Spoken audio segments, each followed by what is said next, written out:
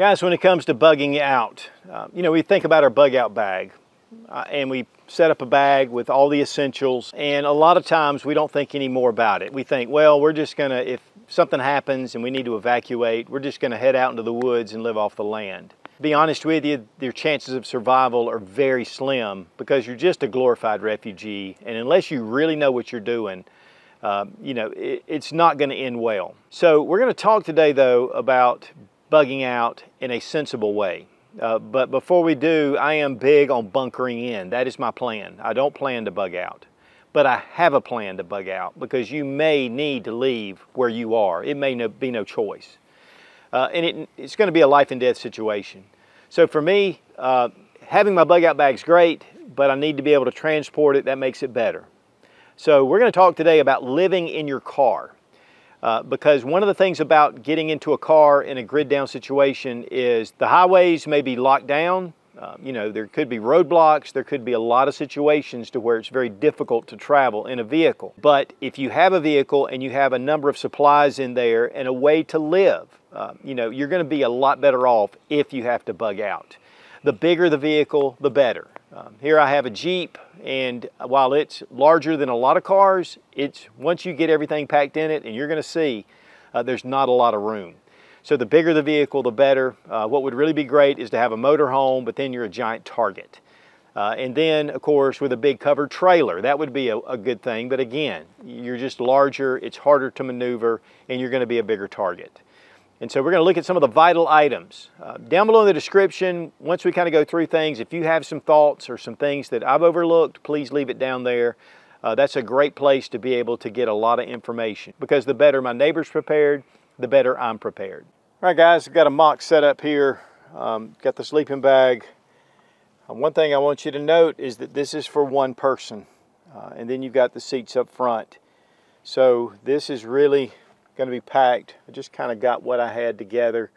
This is going to be a project I'm going to be working on, but you really need a larger vehicle to really be comfortable. Of course, it's not necessarily comfort is not the goal, but definitely a big plus. And so you can just use every area to be able to pack things. A roof rack is definitely going to be a big plus whatever car you have. You can store items up there. Of course, they are susceptible to rain and wind, but it gives you another option to be able to pack things up there. Now also, a cargo basket works really great on the back of your vehicle. It gives you a lot of space. Here we have the Bronc box. I did a review on this a while back. Very secure way to carry a lot of gear. Of course, this is range gear, but you can put all kind of survival items in there, lock it down, and there's a lot of choices out there, so it is one of the options, along with a roof rack on top. Again, especially if you're in a smaller vehicle. Now guys, keeping up with the maintenance of your vehicle, you want to make sure that those things you've been putting off, go ahead and have it checked. Make sure you get it fixed. Get your car in top shape, or whatever type vehicle you're using. And you want to make sure your tires are good, that your oil's changed. Make sure you have at least a half a tank of gasoline at all times. In fact, if you can keep it above that, it's better. If there is a situation that happens, it could be instantaneous and you just have to go. There's nothing worse than getting in your car and having no gas and thinking, man, I should have had these brakes fixed months ago. So make sure your vehicle's in good shape. Also have tools available and with you, a small toolkit to where you can take care of things if you need to, small little repairs that you can do. And so that may be the difference between keeping your car running and not. Now here's a sleeping bag. To me, that is one of the best options. This has a hood over it. But you'll notice underneath I have one of the self-inflating U.S. military pads. You're going to want to have something under this. This is not going to be comfortable. It's a cargo space. So having something, whether it's an air mattress, something like this, even a yoga pad, something that you can put down and to be able to give yourself some comfort. And there's a ton of inflatable pillows. I just threw this one in, and I've got a couple of inflatable ones. I just had this handy. You're going to want to have something for your head. And one of my favorite survival options to keep warm is the Wooby. And this is U.S. military issue. It's a very thin insulate material. It's light. It can just cover you to keep you warm, but yet it can really keep you warm when it gets cold. And this just is a big, really a kind of a half shelter type thing. You can wrap it around you. I've done a video about what the Wooby is, why you need one. But you might not want to be in your sleeping bag. You may just want to be sitting around, and this will definitely keep you warm. And this could be called your blankie. Now, food and water are very important. You've got the aquatainer. You can put water in it. It has a spout. Those are great. Some of my favorite ways to store water. And of course, you know, it's a smaller container, but you're going to need it smaller to be able to fit in your car. And there are smaller aquatainers. But having some way to filter water is going to be just as important. You may be able to get water from a public source, but if you're going with streams and creeks, you're going to have to be able to filter it. And so, you know, having a water filter system, Katadyn Hiker Pro, or even a big Berkey, one of the travel Berkeys. I mean, there's a lot of different options for filtering. You can boil the water. You can add chlorine to the water. Doesn't remove the taste or the sediment. So I really like to have a good filter. But water's going to be vital. And then you have your food, which we have a Canon cooler, which is a soft insulated cooler, but you could have one of the hard coolers. What's really cool are the small little battery-powered refrigerators. And that way they can keep those things that you need to keep cold, cold. Other foods, of course, you can have that stored away, but having cold items put together, I mean, this really can insulate. You'll need ice is the one thing. So if there is ice, then great. If not, the food's not going to last anyway. Now you're going to have storage, and there's a ton of different storage containers. There's some that are very expensive, some that are fairly inexpensive, different sizes, different shapes. These are just a couple of different sizes, but we can store food in here. We can store tools, hygiene items, all kind of different things. One thing that's very important is to stay organized. And so having containers to put certain things in there is going to be important, because otherwise you're going to have stuff strung all over the car. And then if you need it, you're not going to be able to find it. It does take up some room, but definitely worth its weight and its space. Next we have a fan, and the fan, this is a battery powered fan. You'll have to have batteries, but if you have one that's rechargeable, that's a great option. At least it keeps air moving through the vehicle. You can get air conditioners, portable air conditioners that are very small, and that would be a great option because your car is going to get really hot, especially in the summertime. But even if it's out in the sun, it can get really stuffy, and so rolling your windows down partially is one thing, then you start to let insects in. With that, you can actually put screens on the outside, and that's a big plus. But having and thinking about climate control, another thing you can get are heaters. There's a number of different heaters, battery-powered heaters. There's the Heater Buddy. The Mr. Heater Buddy is one of the things in a big vehicle that can really heat up a lot of area, and it's propane fueled. So that is one option, but in a smaller car or even this Jeep, it's going to be way too hot. So having some way to have some kind of heat source and a way to cool things off. Now one possibility for heat, this is non-electronic, but we have these portable campfires, and they'll burn for 4 hours. And this will give you a little bit of heat in an enclosed area. You want to vent even then, have a little window vented. But this gives you just another option. Of course, you know, you only have 4 hours, so you want to use this sparingly. Power, being able to charge things, having a source. These portable batteries are excellent, and you can charge this maybe in a public setting, or you can have some kind of solar panel to be able to charge it.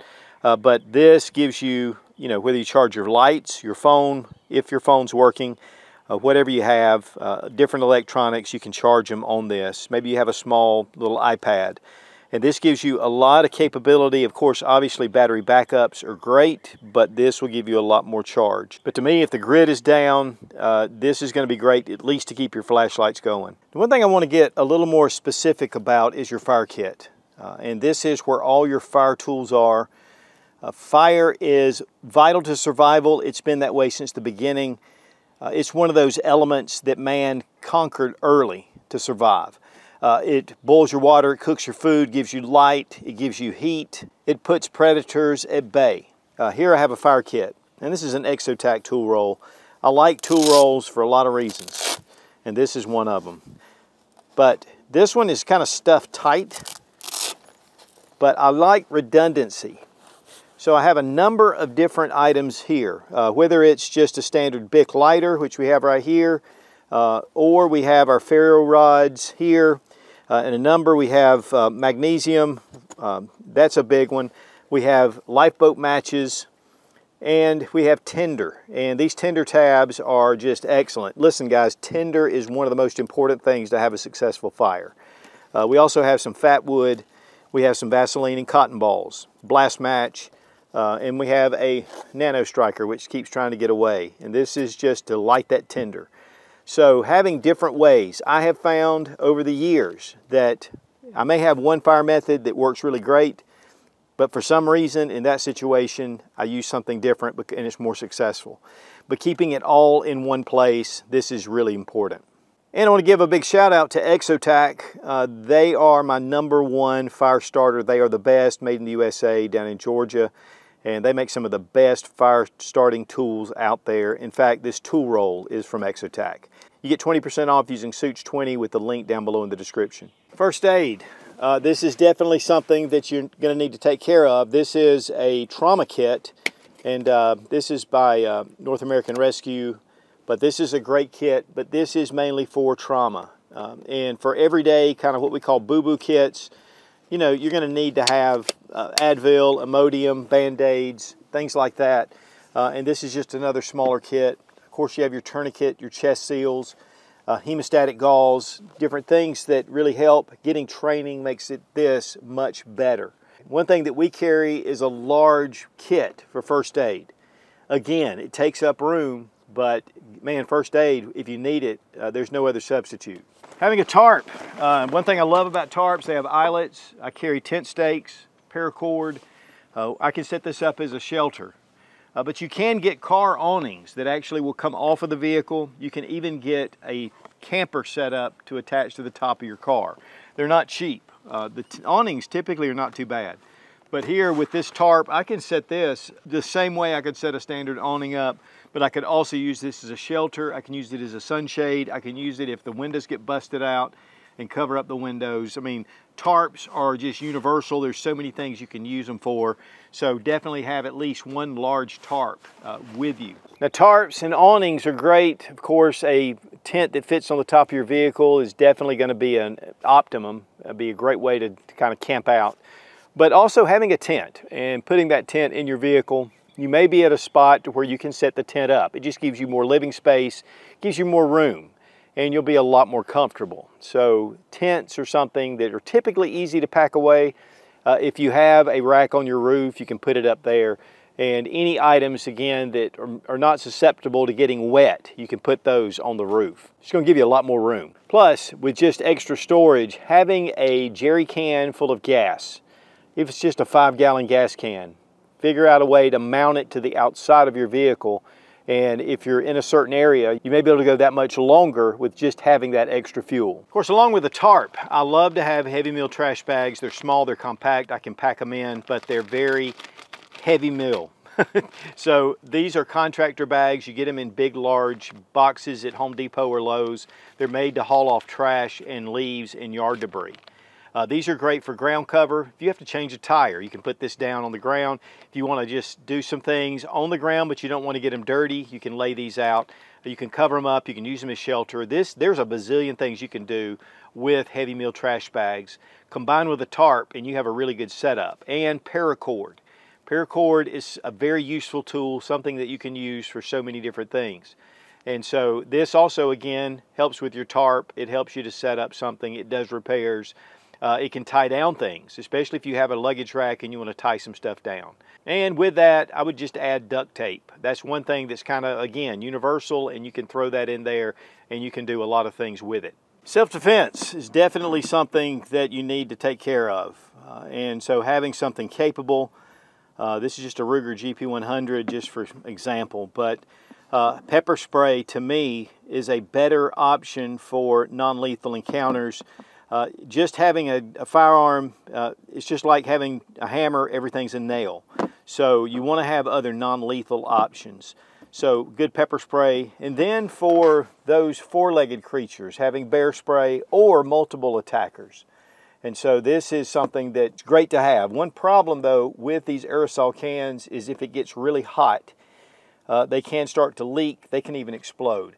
So you don't want that in your vehicle. It's going to run you out. And then make sure that you keep this out of your vehicles when you're spraying it. But definitely to me, these are two excellent self-defense options, especially if you can't own a firearm or you're in a country or a place where they don't allow it. But having a gun is the ultimate. in self-defense, and it's something really, if you're able to, you need to have something. You need to defend yourself and your family. You're going to be a target, and people are going to see your supplies. They're going to want them, especially in a grid down situation. So this is going to be important to keep you alive in more ways than one. Maps, guys, should be in your get home, bug out bag, whatever. GPS may not work. I have had to rely on maps before to get me out of situations where I was getting no cell service. So having maps in your vehicle, to me, all the time is important. If you do not have GPS, if you're just out on the road, having maps is life-saving. You need to know where you are. And of course, we have a compass, which will help you as well.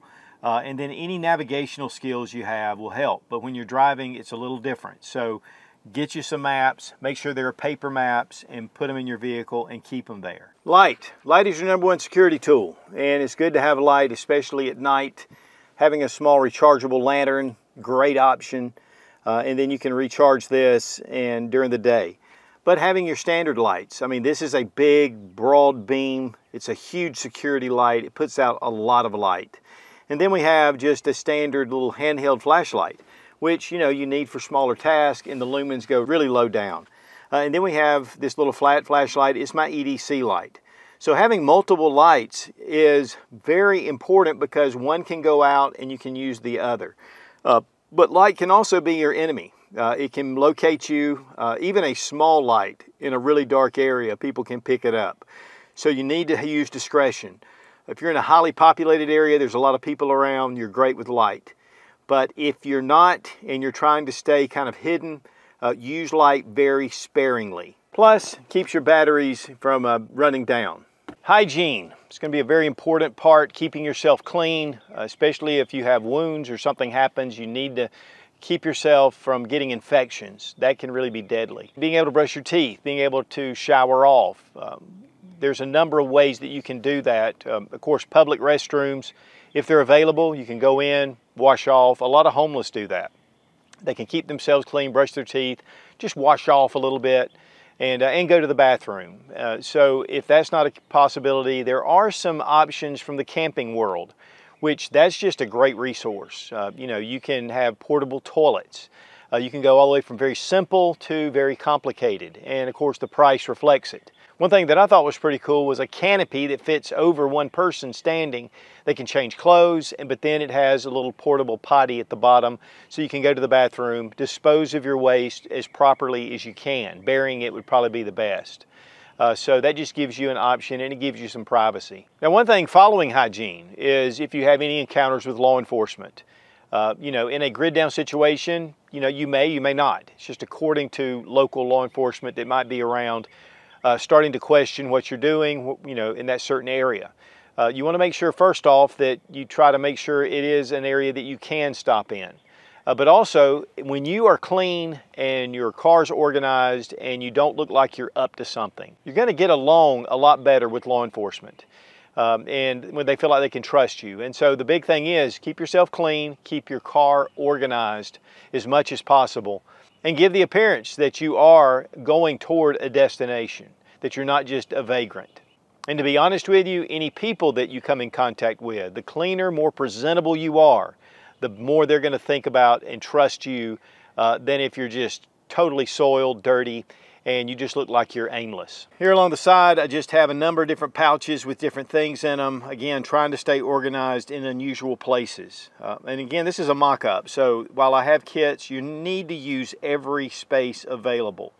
And if there's some unusual spaces or different areas where you just can stuff some things, it's better to have those organized instead of just crammed into a pile. Now, because you're in your car, it doesn't mean you don't need a bug-out bag. If you have to leave your car, or if you can keep other different items that you're going to be using, it just keeps it redundant, and you can have these items if you need them. I would not take out my items from my bug-out bag and not put them back. So with this, I have a number of different options. And so if I have to leave my vehicle, I've already got a head start, everything's together, and I can survive. It's not going to be near as comfortable. I'm going to be a glorified refugee, but hopefully I'll live. So guys, the big thing here is to think, make a plan, set up a mock living in your car setup. How much room do you have? Can you keep the vital items you need? If you live in an urban environment, really bugging out is going to be your #1 option. So you've got to really look and see how things are going to go. And of course, the more people you have, the more space you're going to need, or the more cramped you're going to be, and you're going to end up leaving vital supplies back. And so you want to have everything that you know you're definitely going to need to survive. And setting this up is going to be the great way to do it. Honestly, this has made me think about a lot of things, because I haven't really considered actually living in my vehicle for a number of days, maybe a week, maybe a month, maybe longer, and being able to actually live fairly comfortably and have all the items I need, not only for me, but for my family. Because remember, guys, if you're bugging out, you're a glorified refugee, and a vehicle gives you a lot more options. Be strong, be of good courage. God bless America. Long live the Republic.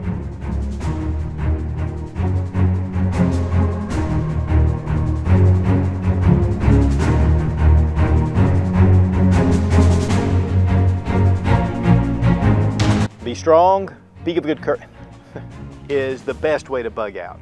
And the larger the vehicle, the better. Okay. The vehicle, I have a vehicle. You're going to be worn out. Having a vehicle and traveling in a vehicle is going to be your best bet. Am I hitting my microphone? I sure am. For a tent. Am I hitting this? You can live in your car.